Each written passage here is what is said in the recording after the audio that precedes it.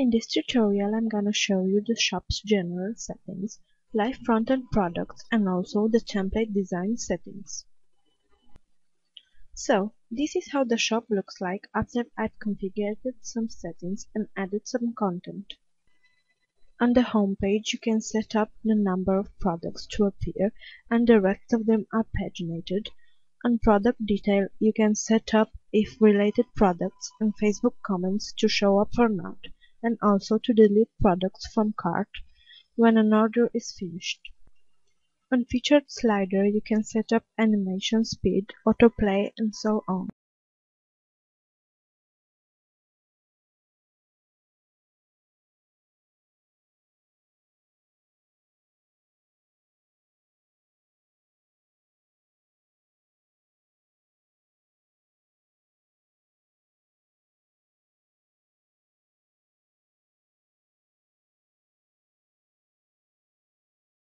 On Facebook and sharing, you have an option called Facebook Like Locker, where if you upload an image, the users can only see your shop if they click on Like button.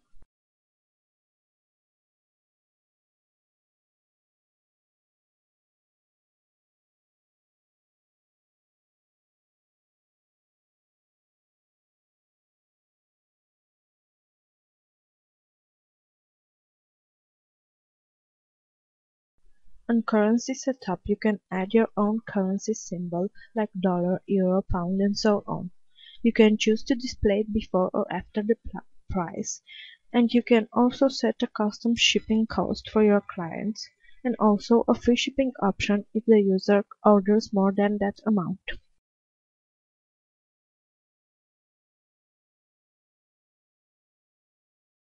On collecting data, you can choose what info to collect from your users for billing and shipping. You also have two custom fields where you can add custom messages.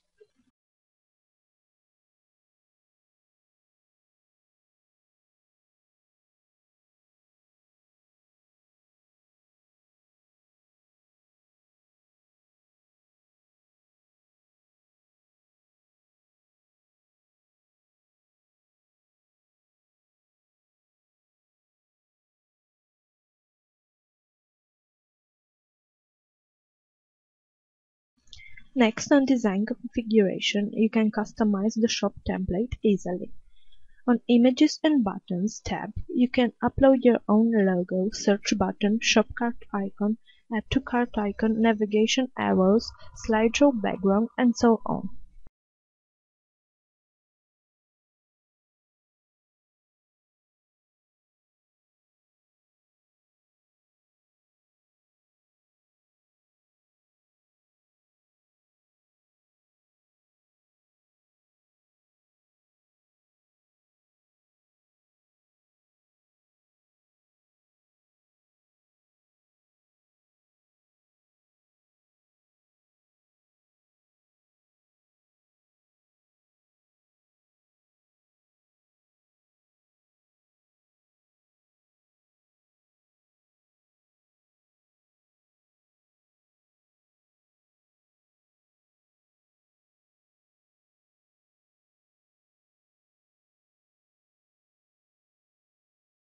In footer content, you have three areas where you can add any kind of content like a mini submenu, some external links, and so on.